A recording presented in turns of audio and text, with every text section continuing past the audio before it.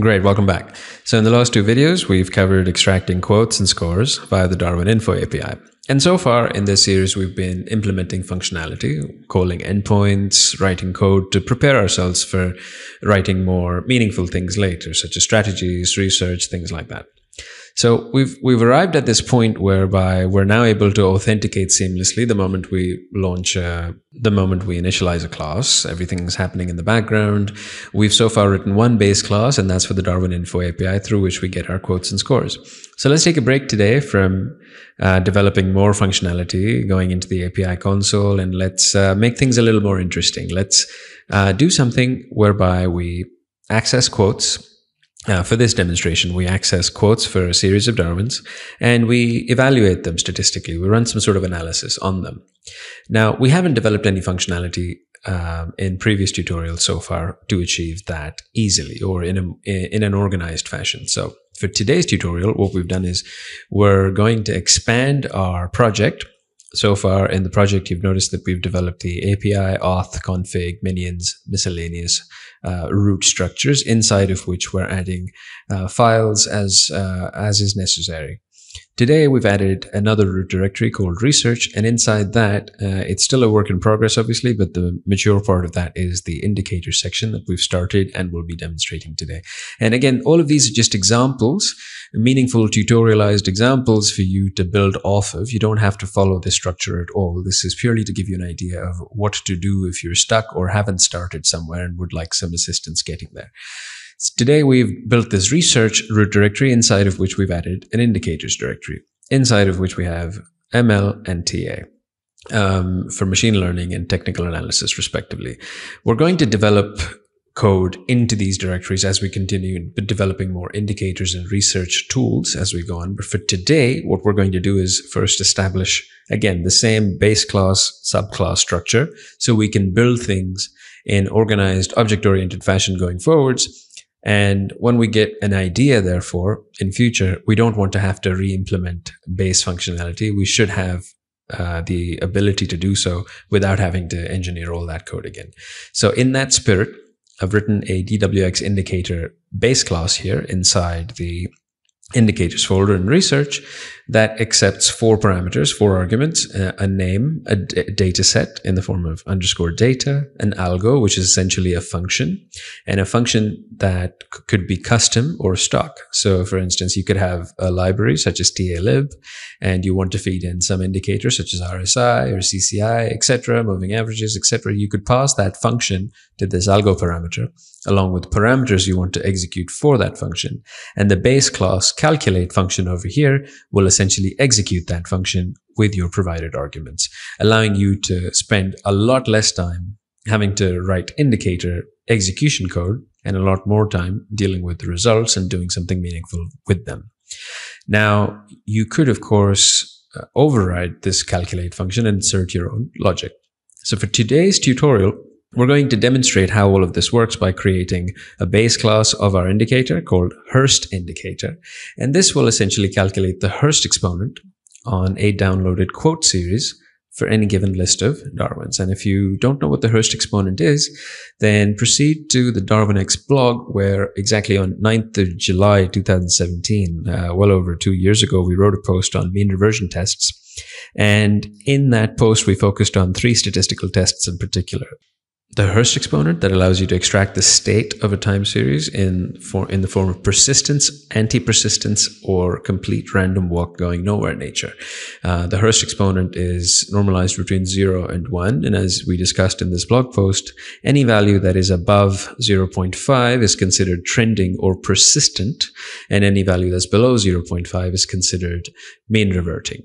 Any value that is exactly 0.5, that time series is considered as resembling behavior of a geometric random walk, as in it's fairly impractical to attempt predicting anything out of it.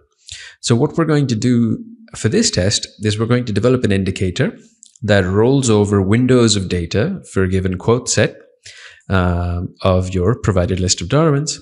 and creates a distribution, a time series of a rolling Hurst exponent behavior to model the states that the Darwin may be in. And what is the logic behind this? This is essentially a statistical indicator that we're developing here for demonstrating how to do something with quote time series once you've downloaded them. And the idea is to visualize over time mean reverting, random walk, and persistent trending phases that a Darwin or group of Darwins may go through.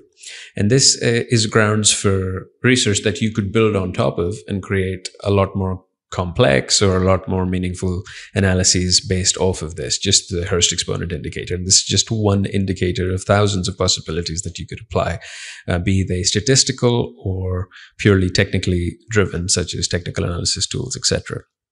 To build the Hurst indicator, we're going to create a subclass called Hurst indicator, initialize it, so it inherits everything from DWX indicator, which currently doesn't have anything other than a stock function for calculate and 4 parameters, 4 arguments that are assigned as class variables. In future, of course, this will grow as we come up with more ideas to implement in tutorials, and as you come up with more ideas and tell us about them via YouTube comments or emailing us at info@darwinex.com, whatever you fancy. If you have an idea, share it, open an issue ticket on our GitHub repository or elsewhere, but do share your ideas if you don't consider them as proprietary information that could result in your super duper strategy that you just came up with getting out in the open. So, but if it's not that, do share it with us so we can demonstrate it in videos and talk about it and possibly come up with something meaningful out of it for everybody's benefit.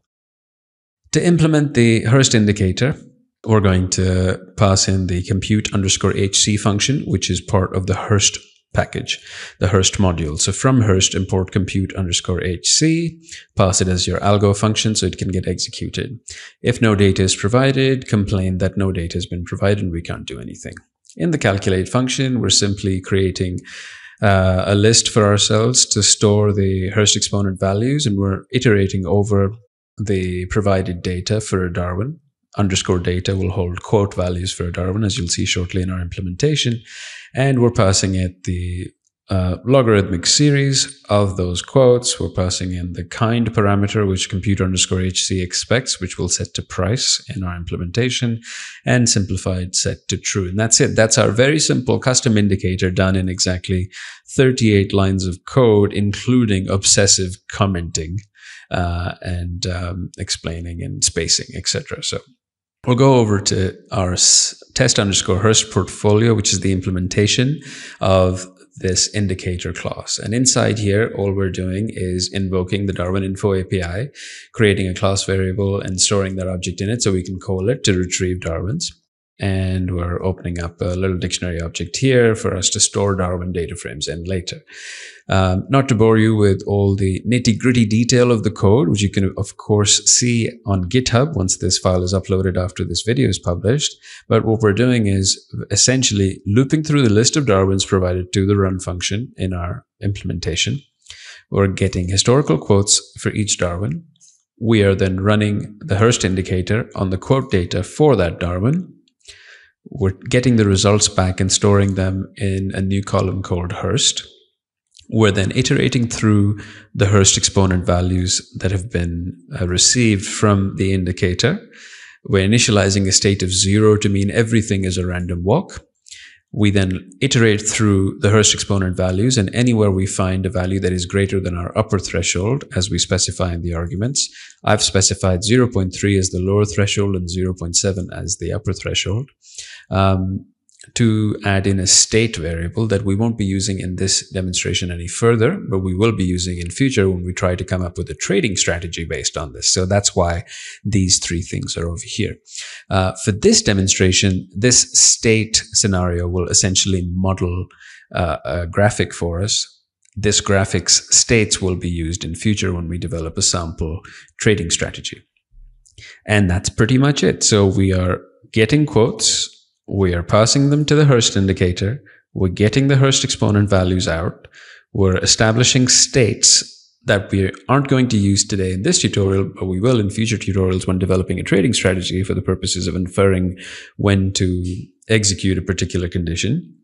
And that's it. Once we're done with this, we're going to plot the results. we're going to plot the Hurst exponent itself. We're going to plot 2 lines for the upper and lower thresholds that we've identified and established in our code.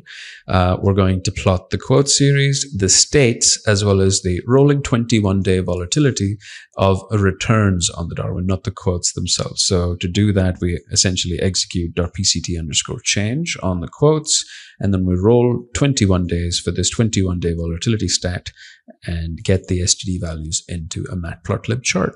And that's it. For this particular demonstration, we're going to take 3 sample Darwins. This is not investment advice in any shape or form. These are purely 3 randomly chosen Darwins, NTI, KVL, and ERQ, for the purposes of demonstrating this example. The main execution code creates our test Hurst portfolio class that initializes all the code we saw earlier on and runs it.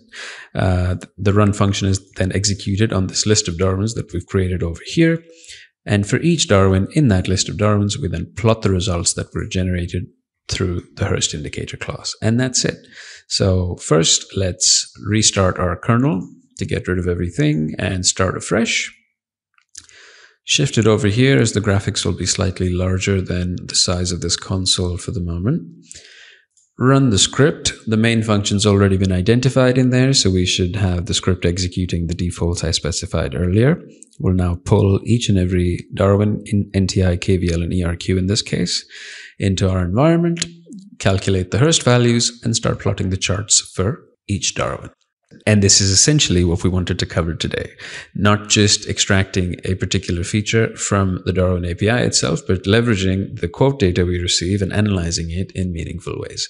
You could apply statistical indicators to this. You could conduct factor analysis and research. You could apply technical indicators to your time series and come up with execution signals.